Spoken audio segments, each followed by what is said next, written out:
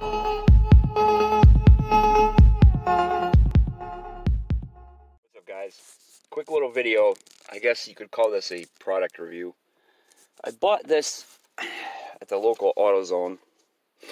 This is a Innova FixAssist, model number 3215RS, something. Basically, it's just a Bluetooth dongle that plugs into your OBD port. You can check your codes and all that stuff. But it actually comes with a lot more information than that. And I was actually pretty impressed with it. So I figured I'd show you guys how this works. So basically, under here, you have this. And now there's two different modes of Bluetooth. You have regular Bluetooth, and then you have what they're calling BLE, which is Bluetooth Low Energy.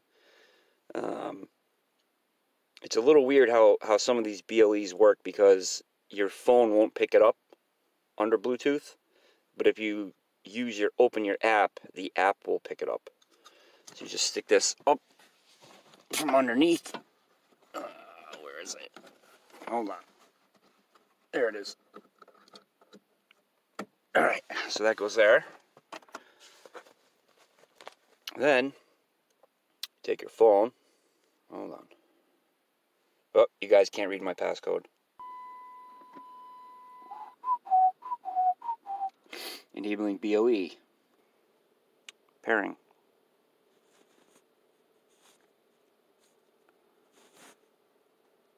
Update required. Of course there is. So basically this thing does check engine codes. It'll do TPMS for your tire pressure. Sensors. You can do live data streams. It'll give you information in real time, like fuel pressure, engine load, O2 sensors, left bank, right bank. It's actually pretty informative. But what I like is it'll tell you how many miles are in your vehicle, what repairs are coming due, when your next oil change is due. It also goes into recalls. What recalls are applicable to your car per VIN number, and it actually gives you in detail, step by step, on how to fix those recalls. Gives you your vehicle history report, tells you if you can pass emissions. It's pretty cool. It's not just a basic code reader. There's a lot more to it. You can clear your codes, obviously. Alright, so what we're doing right now, because I swapped over to a new phone, I had to reinstall the app on my new phone, find the dongle through the Bluetooth. But this is what they call BLE, Bluetooth Low Energy. So some phones won't pick this up when they do a Bluetooth scan to connect to a device, but when you open the app will link it to your Bluetooth. Because I put this on my new phone, it's now currently doing a firmware update, and we're at 77%. But what I like about this, and I picked this up at, I think, my local, I don't remember if it was AutoZone or Advanced Auto, I think it was AutoZone. But this is a Innova 3215RS FixAssist, that's what it's called. But this isn't just a basic code reader. This thing does a lot more than that. This gives you live data streams. It'll tell you your fuel pressure, your engine load, air-fuel ratio, oxygen sensor output. It does quite a bit. But if you look at this box, right, I try to focus this in. You can obviously check all your engine codes. You can clear them.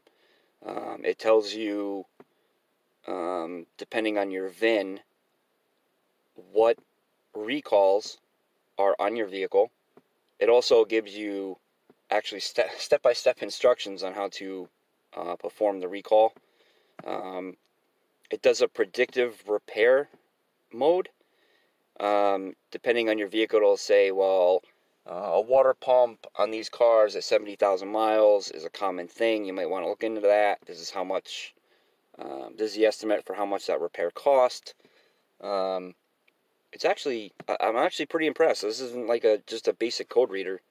It does quite a bit. Like I said, it does the recalls, tells you how to fix the recalls, tells you if you're going to pass emissions, your TPMS, tire pressure monitor sensor, that's all on there. You can clear those codes. If you got to change the sensor, like you change a wheel, you can make that to your system, the new sensor. Airbags are on there. The live data stream, streaming live data, is actually a pretty cool feature. When you're going down the road and you want to see what your air-fuel ratio is, your engine load, fuel pressure, all the logs from your O2 sensors, all that information's on there. So we're now updating. Update complete, firmware successful, blah, blah, blah, blah. Hit OK. So now it's checking for, all right, scan to tap car, right? Scan. Quick scan. Scan all systems. This takes a little bit longer, but it's going to scan everything. So keep your vehicle on, stay near your vehicle and tool. Do not close the RS2 app. Do not turn off your Bluetooth. Downloading profile. So when you do the full scan, it takes a little bit longer. But it does give you a lot of information. This is pretty cool. So say you're using this in your car, you're driving on the road, and your check engine light comes on. Well, you're not paying a mechanic or a shop diagnostic fees and labor rates and all that. You can just do it yourself. If it says, you know, depending on the code, say it's like an O2 sensor, well, now you know what it needs. So now it's scanning and thinking, and all that information is about to pop up. The other thing I'm going to do is let you guys know, for those of you who haven't done it yet, my car came, it didn't have a touch screen, but it did come with that factory radio with the Uconnect, the basic radio, not the touch screen. The problem I was having was that the FM was cutting out. FM audio would just, once the car warmed up, FM audio would cut out. I could still use like Sirius XM and play a CD and all that, but for whatever, and connect to my Bluetooth through my phone, and it would play it all day long, but FM just kept cutting out. So this is a Kenwood DDX3, I don't know, I picked it up, I bought it for my girlfriend for Christmas for her car.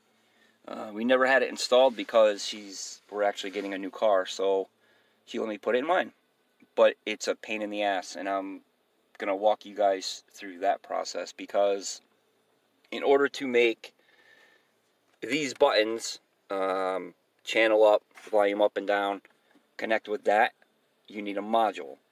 I already had to put one module back there to make it talk to the car, to make it work, with the factory amp and all that.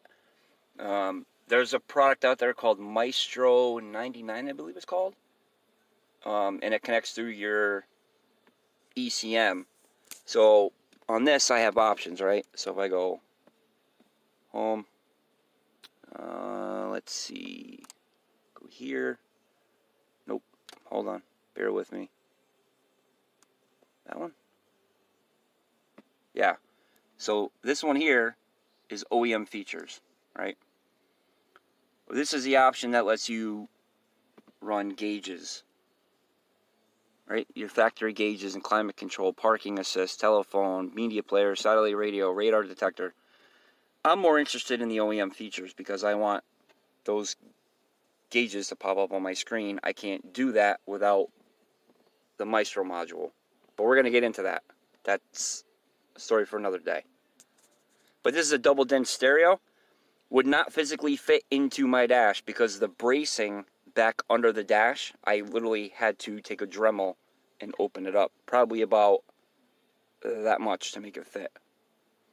The install kit, I was not happy with the install kit. The plate system, it was cheap. It just, I mean, it looks nice. It does its job. It does what it's supposed to do, but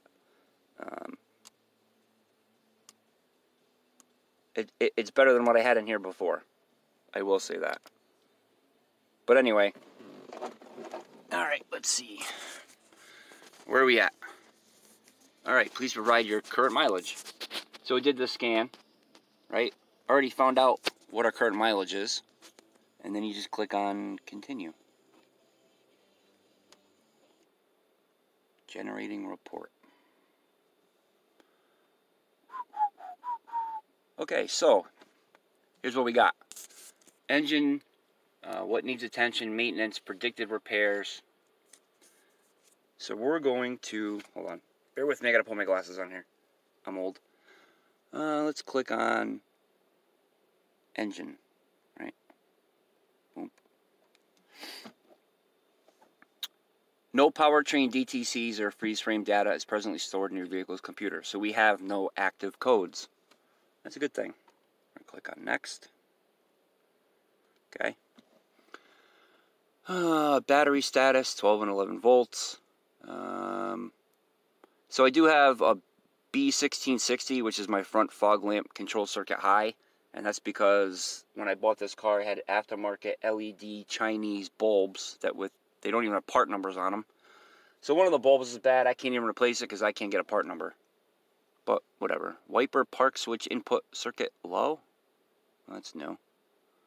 EPS, electric power steering, implausible data received from ABS. I don't know. Hands-free module. That's because of the radio with my headset and my phone. So now we're going to go to maintenance. Due at 70,000 miles. Engine oil and filter. Inspect brake lines and hoses. Inspect cooling system. Inspect exhaust system. Rotate tires, which I already just did. Inspect tire wear and adjust tire pressure. Okay. So that's the maintenance mode. Hit next. Predicted repairs. Based on our data, it is likely that the following repairs will be required for your vehicle within 12 months or 15,000 miles. Thermostat. Probability 22%. Replace emission system integrity monitor. 17% probability. Replace ignition coil and spark plugs. 12% probability. Oxygen sensors. Replace oil pressure switch. So it kind of gives you, based on your car, what the most common repairs are. I'm actually surprised water pump's not in there because that's one of them, which mine was already done. So we're going to click on next, which takes us into this is all your different modes, your different modules. Wireless control module, cabin compartment node, steering wheel, steering angle sensor, passenger door module, climate control, passive entry module, engine control module, driver door module, all passed. Okay, next. Now we're going to get into Tsb and recalls, right? So on 7/17/2014, customer satisfaction notification, PO1, engine timing chain, and chain guide. That is one. So if you click on one of these, right? So you could click on it. Now it's going to give you a PDF file of that recall. This is for, this particular one is for a 2009-2012 model year. Challenger Charger and the Chrysler 300. Like this, for instance, says the engine timing chain guide on about 3,803 of the above vehicles may fracture. A fractured engine timing chain guide could cause the engine timing chain to break, blah, blah, blah, blah. But now if you scroll down, it gives you the part number for the update kit. Tells you what it comes with: gasket, engine timing cover, O-ring for the oil pickup tube, a tensioner for the timing chain, a guide for the timing chain, a new timing chain. Tells you what else is involved to do that repair: engine oil, coolant, RTV sealant. And then it'll actually get into instructions, step-by-step instructions on how to do that repair yourself. I mean, which is kind of, if it's a recall, you don't have to do it. You're just going to take it to a dealership and they're going to do it for you free of charge. But gives you a lot of information here. So then if we go back, these are the other recalls, right? Oh, what I hit something. TSB report. This is for seat wiring harness connectors. Apparently that's the thing. I didn't even know about that. But based on your VIN, these are the safety recalls or TSB bulletins for your vehicle. Then you can hit next. So now you can do live data. I thought this was pretty cool.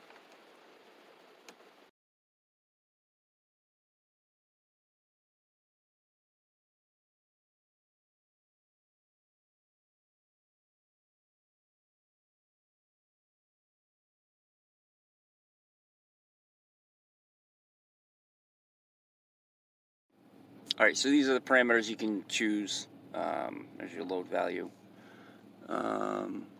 Let's see, RPM we don't need. So we could do fuel trim bank 1, intake air temperature, absolute throttle position, oxygen bank sensor, control module voltage. So hit continue. And it brings you all that information in real time, which, that's cool.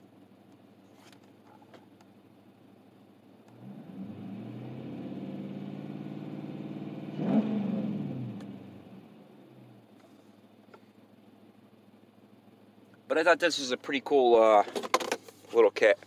I think this cost, I think it was like 60 bucks.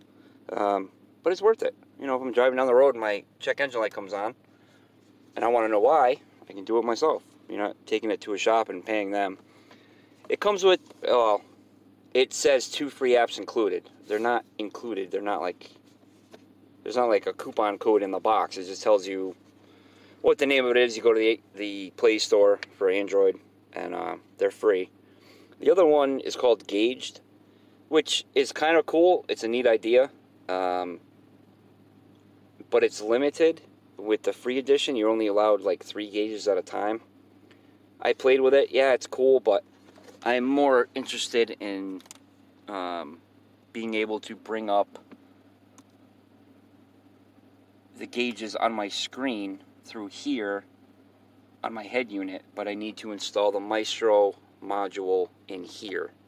And also, I'm getting the Taser because I want line lock. I want to be able to use, it's one of the buttons on this side. I don't know if it's cruise control on or off, or it's one of these buttons. Push in the clutch, put it in gear, put my foot on the brake, hold that button, I can take my foot off the brake, and I have line lock, working through the factory ABS system, which is pretty cool. So when I want to heat up my tires at the track, I can get them nice and hot, and so there's that. We're also going to be looking at installing 2-step Barton shifter, because this has got to go. When I'm banging gears, I have a tendency to just, I don't know, this part here, yeah, it's whatever. But yeah, Barton shifter's on the way. Looking into, there's a company, I can't buy Demon Springs without providing a VIN number, but I don't own a Demon. But there's a company that makes reproduction coil springs based on the same coil diameter and spring rate as a Demon Springs. So we're going to be running literally Demon Springs front and back, Hellcat axles. They're a lot thicker than these factory ones. We're going to be updating the bushings and the cradle brace, and that we're updating the cradle bushings and installing a cradle brace. But all that's coming down the line. It's in the works. But anyway, I just wanted to show you guys this. I thought this was pretty cool. I picked it up at AutoZone. I think you can get it like Pep Boys or O'Reilly's or any of those things. Innova makes it. It's a model number 3215RS.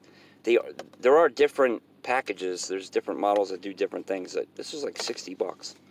But I thought it was pretty cool for everything this thing does. It's very informative, and clear your own codes. You don't have to take your car to a shop to have someone else tell you what's wrong with your car. You already know. Pretty cool.